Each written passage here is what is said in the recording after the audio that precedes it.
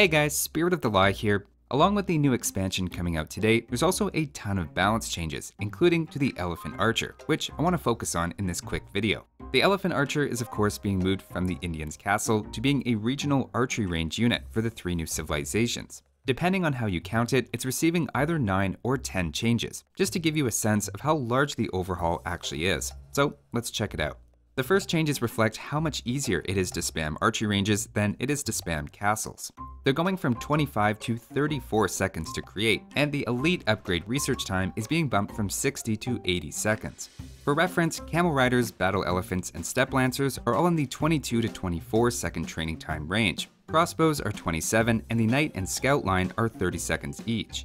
Going up to 34 seconds puts elephant archers on the same level as hand cannoneers and non-heavy cavalry archers. Even with that longer training time, saving on 650 stone per castle means, if anything, I think they'll actually be a little easier to mass than they were before. Something else helping them, at least subtly, is their food cost is being dropped by 10, so they're now 90 food and 70 gold.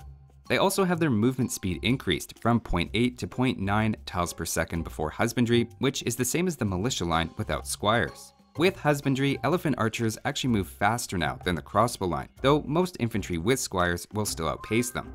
So far, we have a picture of a cheaper, faster, easier to mass unit that seems much more functional and easy to integrate with different army compositions. Here's the catch though, they're way more squishy. To start with, their HP is dropping by 50 for both the elite and non-elite version. To put that change into perspective, functionally every hit they take hurts about 20% more. Their armor is also being changed quite a bit. Not only is their pierce armor being slashed from 3 to 2, but there's also some more funky armor changes happening behind the scenes. The short takeaway is elite skirmishers are going to be doing plus 13 bonus damage against them now instead of plus 8.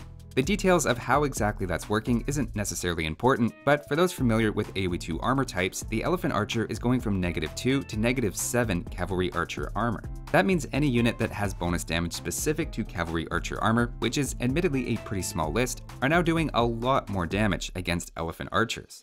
After all of those changes, just 2 elite skirmishers with all upgrades are almost a match for an elite Elephant Archer now.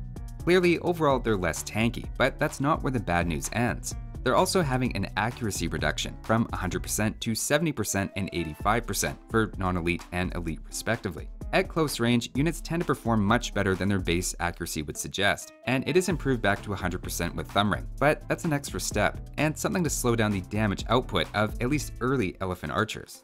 Bengalis also don't have thumb ring at all, so their elephant archers are permanently inaccurate. And finally, the last change is they're losing their attack bonus against buildings and stone walls. This was a +3 or +4 bonus and applied to everything from gates and walls to houses and stables. It makes sense moving them closer to a regular archer unit, but again, it's objectively another nerf.